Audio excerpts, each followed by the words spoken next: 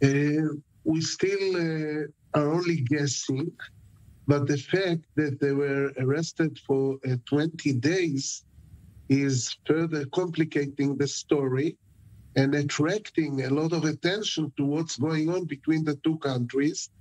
And I think the Turks will jump on this opportunity to explain in a very strange way that they feel very frustrated about the relations with Israel.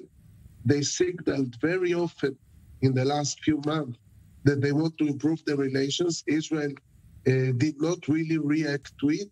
So I think the fact that the relations are so much in the headline now is helping them to make a point. What do you make of the what we see is the apparent attempt among Turks there to frame this as a completely normal response to this type of activity, comparing it to photographing the Pentagon or the Prime Minister's residence in Israel? Is that so far the leading narrative around why this couple is being detained?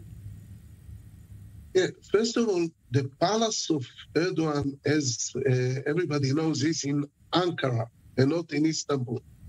And what they took photos of is not the traditional palace of heads of state in Turkey, the Dolmabahce, but a home, a villa from which Erdogan is operating while he is in Istanbul. And this place is guarded, and there are instructions not to take photos.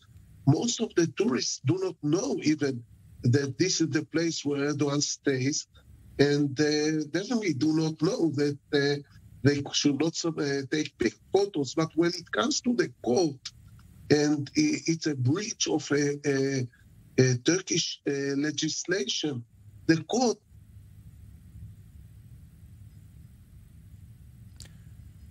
and who knows who jumps on this opportunity to attract it to really a diplomatic crisis. Now, along those lines, what is it thought that President Erdogan is looking to leverage by detaining these tourists here? What's the situation might we see some movement on? First of all, obviously, tourism is very important to Turkey, and Israelis continued to fly to Turkey, especially from the Arab society. Figures are very high, but there are more important issues for Erdogan to attract attention to, especially the situation in Libya. And Turkey is highly invested in Libya, both in Libya, is spending a lot of money in Libya, and Israel recently entered this issue and is starting to operate inside Libya, hosted a Libyan delegate here. And I think the most urgent issue for Erdogan is to try and create a dialogue between Israel and Turkey on the Libyan issue. This is how I read his mind. I have no signals that in any way they are yet tying the issue, but I think this is a very urgent matter for Erdogan. Certainly, we'll stay tuned on this issue. Appreciate your insight on what is still a developing and apparently growing diplomatic issue here. Ambassador Alon Liel, former Israeli ambassador to Turkey.